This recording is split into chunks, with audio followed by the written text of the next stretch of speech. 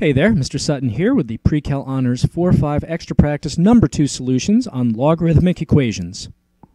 For this problem, to solve this equation, let's start by isolating the logarithmic term.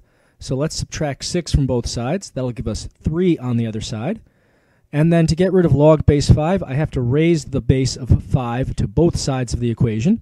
So 5 to the log base 5 is going to cancel, leaving me with just 2x. And then I'll have 5 to the third power on the right side. So this is really 125 over here. So we've got 2x equaling 125. Dividing both sides by 2, we have 125 over 2. And just doing a quick check, if I plug that back in, I'm not taking the log of a negative or 0, so we're good on that answer. To get started on this problem, we're going to combine the logs on the left side. When you're solving these in general, you only want at most one log on each side of the equation. So if we combine these, we're subtracting the logs. That means we're dividing the things inside the logs. So we really just have to write log base 5 of fraction, negative 3x over 8. All that equals 2. And now to get rid of log base 5, I'm going to raise 5 to both sides. That cancels out my log on the left, leaving me with just negative 3x over 8. On the right side, I've got 5 to the power of 2. And now let's just solve for x here. This is really 25 over on the right side. Multiply by 8, we've got 200 over there. And then dividing by negative 3, x is going to be negative 200 thirds. Now let's just make sure that doesn't give us 0 or undefined and plug it back in. If I plug a negative into this log expression here, it becomes a positive after I multiply it by negative 3. So that's okay. And then this 8's just a constant, so that's also fine.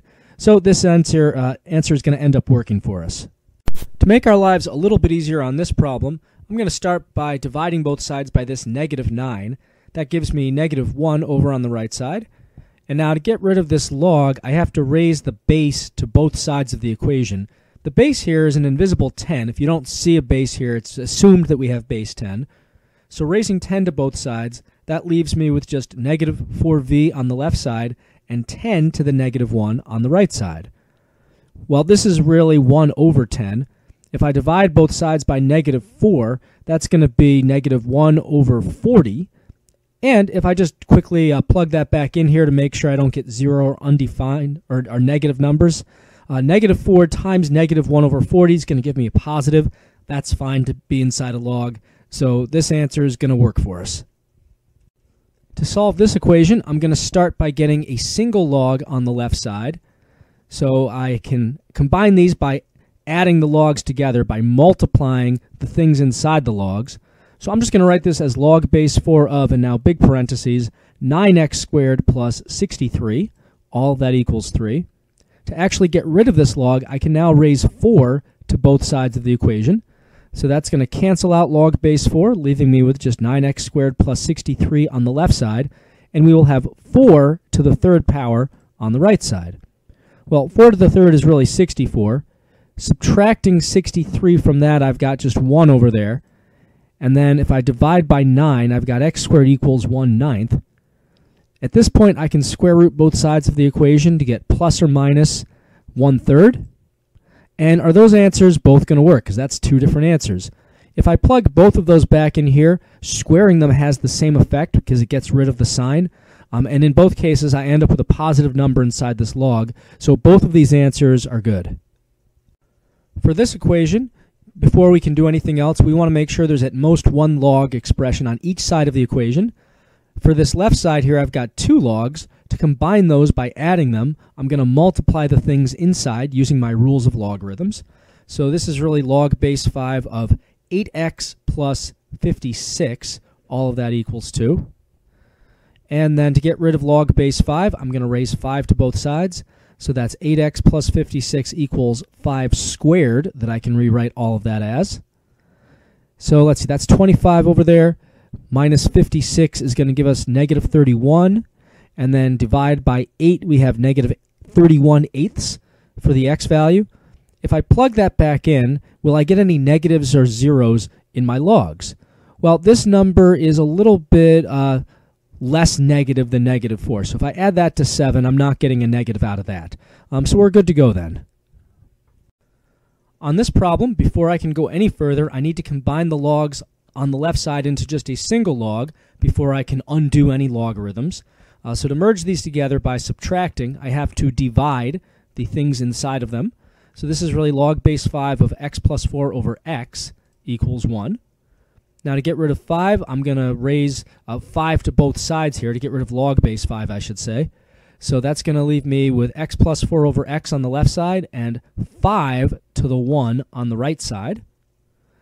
Now if I just solve for x, multiply both sides by x, I've got x plus 4 equals 5x. And then if we subtract x, that's going to be 4x. Divide by 4, we've got x equals 1. Now just quickly checking, if I plug 1 into the original equation, I'm getting positives inside both logs. So this is a legitimate answer, and we can stop.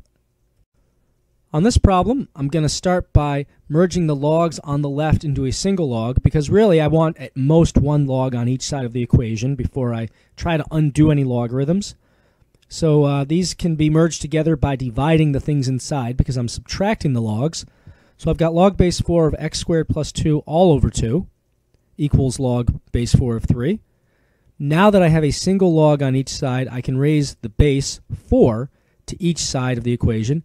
That cancels those logs and leaves me with just x squared plus 2 over 2 equals 3. All right, well, algebra at this point. We're going to multiply both sides by 2 to get 6 on the other side. Subtract 2, so we have x squared equals 4.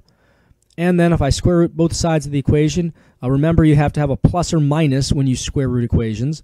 So this is plus or minus 2. Now, are those both good solutions?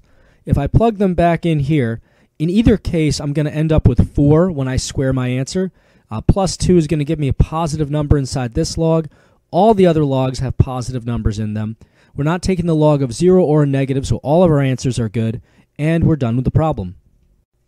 On this problem, to get rid of these logs on each side, I have to raise the base 16 to both sides. I only have a single log on each side, so I can do that right away. So that'll just cancel my logs, leaving me with a squared minus 15 equals a minus 3. This is a quadratic equation. I'm going to zero this thing out so that I can try factoring it. So I've got a squared minus a, and then negative 15 plus 3 is going to give me negative 12. All of that equals 0. So things that multiply to negative 12 and add up to negative 1, how about positive 3 and negative 4? So from this factorization, I get a equals negative 3 and positive 4. Now, do those answers both work? If I plug negative 3 in, I can see in both cases I'm going to end up getting negatives that I'm taking the log of, which is no good. So since negative 3 makes the original undefined, because you can't log a negative number, that means we have to cross that out. It's an extraneous root. It's not part of our answer. Let's check out 4. 4 minus 3 is fine. 4 squared minus 15 is also a positive number. So we can keep 4, but negative 3 is gone.